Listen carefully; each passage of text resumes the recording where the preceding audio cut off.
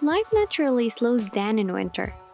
The days grow shorter, light becomes scarce, and we respond by blinding ourselves in front of the television or hiding under the covers to stay warm.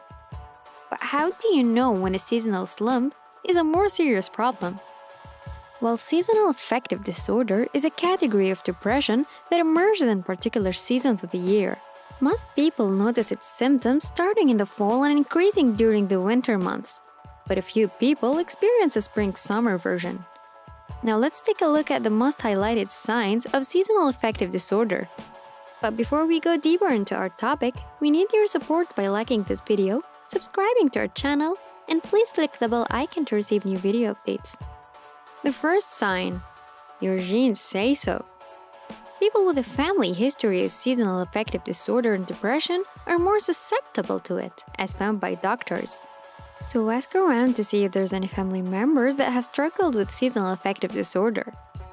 According to the National Institutes of Health, your chances of developing seasonal affective disorder are greater if a first-degree relative, such as a parent or sibling, also battles or has battled the condition.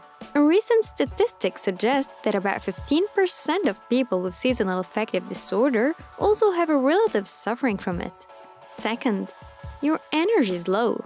If you are continually hitting the snooze button and still can't roll out of bed or make it through the day, it may be time to seek professional help. Getting up early in the morning and exposing ourselves to lots of light rather than pulling the covers over our heads is one way to proactively ward off seasonal affective disorder. Third, you feel blue. An overall feeling of sadness can be a warning sign of seasonal affective disorder. What distinguishes seasonal affective disorder from other forms of depression is it's primarily and not exclusively a function of time of the year and geographic location.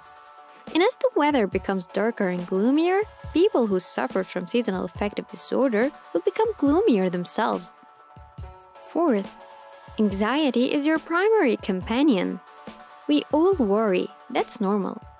But if you feel your anxiety spiral out of control in the darker, colder months year after year, you may want to consult a professional about seasonal affective disorder.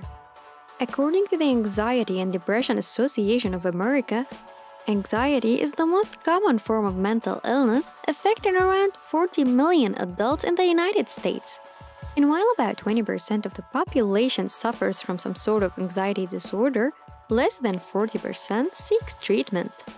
Fifth, troubles concentrating.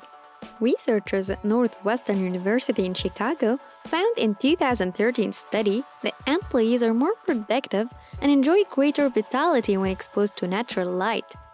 If you're commuting to and from the office in the dark and don't have the luxury of sitting near a big sunny window while you work, the lack of daylight exposure can wreck your sleep at night. It can also leave you feeling irritable and make it harder to concentrate, according to research from Vanderbilt University.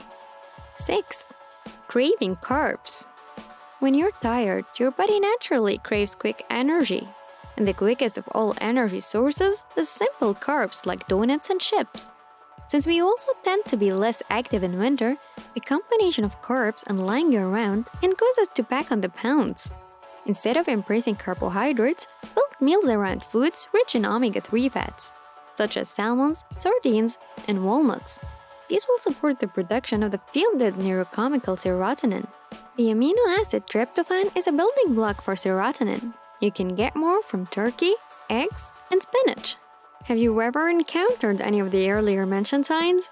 Let us know in the comments below.